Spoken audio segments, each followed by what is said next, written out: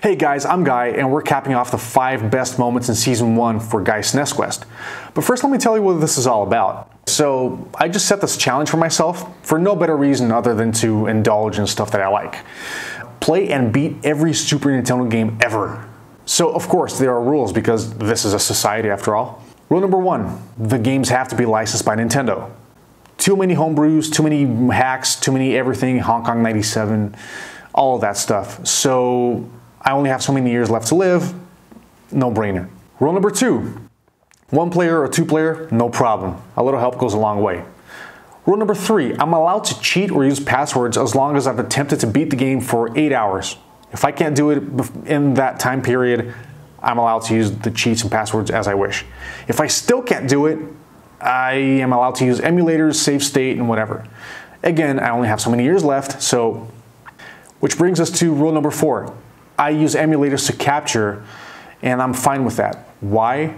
Because, well, first of all, I have access to the games. Very important. I don't believe in pirating, so having access to the games, because I know a lot of people around town that collect games, they have the actual carts, and that's fine.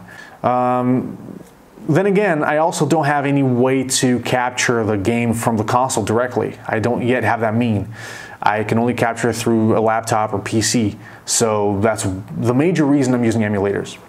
Which brings us back to the save state. But only after 16 hours. I'm not that cheap. So let's talk about the 5 best moments in Season 1.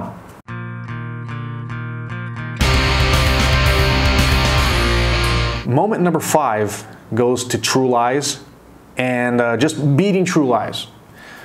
Now, I'm not going to truly lie, but really, this is the hardest game that I've encountered so far.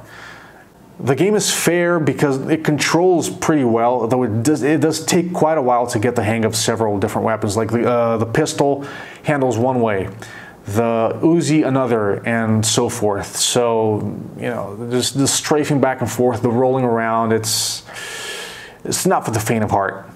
But I actually managed to do it. Well, as a reward, you know what, watch the movie, you deserve it. Beating Lion King's lava level. So the lava level is not just a tongue twister. The lava level is a level that I got to when I was a kid, but I could never beat.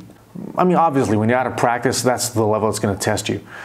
And then level, I think 7 was Hakuna Matata. The waterfall. Oh, the waterfall gets everyone.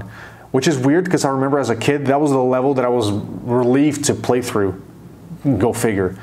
Again, I had a hard time now.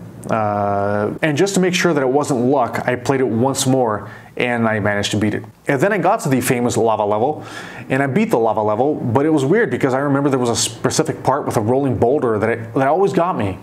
I would always die there. I don't know why. I don't know if I got nervous or what happened. But when I was 12, that was the end to me. And the only way that I could beat the game is if I cheated. I went to the options menu and used the Barry code, the B-A-R-R-Y code, and you could choose levels. But this time I actually managed to do it, and well, I was very, very, very, very, very, very happy. Number 3, Megalopolis on SimCity. So I played SimCity on the PC and it was okay. Then I played 2000 and the bug just bit me. And I got it for the Super Nintendo. I didn't even know if it was good or not. I just got it. Problem is, it turns out that apparently it's kind of broken, where the only way to get to Megalopolis is if you kind of glitch through, so to speak, the mechanics of the game. You got to exploit the mechanics. Like you can set like 10 tiles of roads, and the whole level will the whole game will think that you have a proper amount of roads. Then set, you know, non-connecting straight lines of rail, and you know, stuff like that. It's just totally broken. But I managed to do it. It actually works. Megalopolis will be attained if you do this. And I just saw somebody's tutorial, and if you don't pick the specific map, like if you're missing like 3 or 4 land tiles, you're done. You're not gonna be able to pull off the Megalopolis. Number 2 is Bill Clinton in Jungle Strike. Now this was really funny. I hope you saw my review of Jungle Strike because, I mean, I outlined just how ridiculous the whole game is. It's all about cliches left and right all over the place. The coolest president in the history of the world, Bill effing Clinton. And of course, no surprise, well, sort of. Today I was surprised. I mean, nowadays I was surprised, but back in the day it wouldn't have been a surprise to see Bill Clinton actually in the game. I don't remember this exactly. I don't think he's named in the game, but it's totally him. Like it's like they took a picture and they outlined him or something. It's totally, you can totally tell it's President Clinton. And this wasn't unusual. Like I remember when I saw Contact in the movie theaters, like it was '97, and then Bill Clinton is in the movie. Like him, they actually took a speech of his from when they decoded the human genome or whatever, and they placed it in the movie to make sense with the discoveries. I'm not going to spoil the movie. It's a great movie. Watch the movie. But Bill Clinton was in there, and everybody just giggled and laughed when they saw him. Like, ah, yeah, right. Like Bill Clinton is in the movie. Like, I thought it was fine. I thought it worked. It brought realism to the movie, and well, he was also in Beavis and Butthead Do America, which was totally awesome. We get to number one now. Number one is my legit proudest moment as a gamer so far in this whole SNES quest. If you've played Blackthorn, you know the controls are not easy. You've got to get used to them. There's an action and then a button that'll switch you back to run mode, and it's not easy to sift through both of them in a fast pace. And the last boss, the Sarlacc guy, he was by far like the most frustrating part of the game. Everything before that was like, oh man, I got to do this again. I got to try again, but eventually you'll get it. But this guy, like, you really had to time your movements, like one specific attack of his, you got to step back. Another attack, you got to jump. Another attack, you got to roll.